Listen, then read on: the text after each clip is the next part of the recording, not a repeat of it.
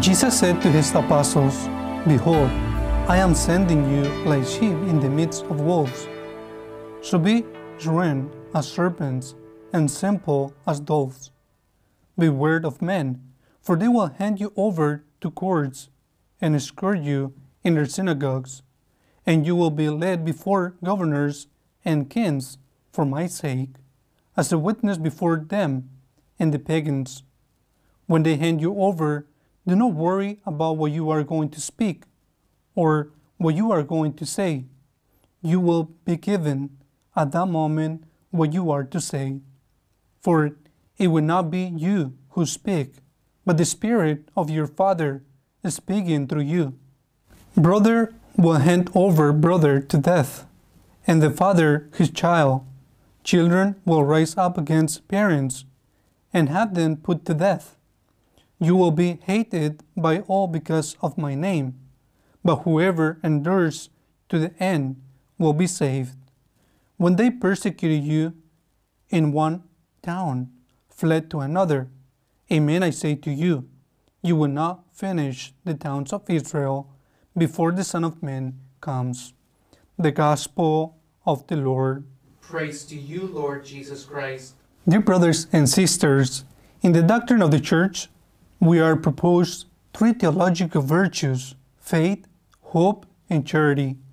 We are also proposed four cardinal virtues: prudence, justice, fortitude, and temperance. These latter virtues are acquired, whereas the theological virtues are infused, that is, given to us at the moment of baptism.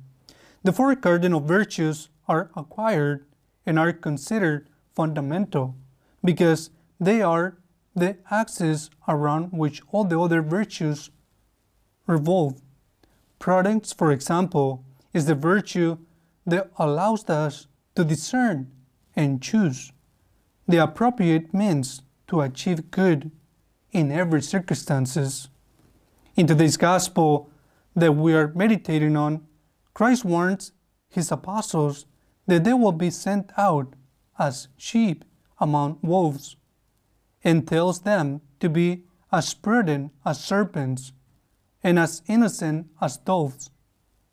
Although we are citizens of heaven and have a powerful weapon, faith and hope, the enemy will always be inciting that we stop following Christ, stop bearing witness to him, and lead us down to the path of perdition, destruction.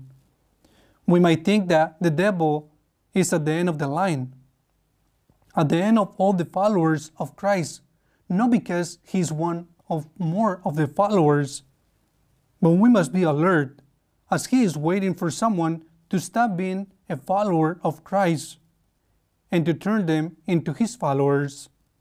The enemy prowls around like a roaring lion, looking for someone to devour. So we must be prudent and cunning. Jesus tells us in another passage on the gospel, "You will be hated by everyone because of me, but the one who stands firm to the end and will be saved." We will be hated for declaring that Christ is our Lord. This continuous struggles is also a warranty that we are trying to follow Christ. Throughout history, there have been many martyrs whose blood has become a seed for new Christians. For if people do these things with the tree is green, what will happen with the dry tree? Evil is overcome by good. The word demands that we abandon the path of truth and Christ, because we know that Christ is the truth, that Christ is the way, that Christ is the life. We know that the truth is not negotiable, because truth is not just something. Truth is not a mere concept. Truth has a face, and that face is the face of our Lord Jesus Christ. We cannot accept the destruction of the person. For example, the word demands that we accept abortion, euthanasia, gender ideology, and many other practices that go against the dignity of the person. We have reached to the point of saying that a baby in his mother's womb is not a person, and we must fight to defend the dignity of the person. We must strive to be true witnesses of Christ, because the truth is not negotiable.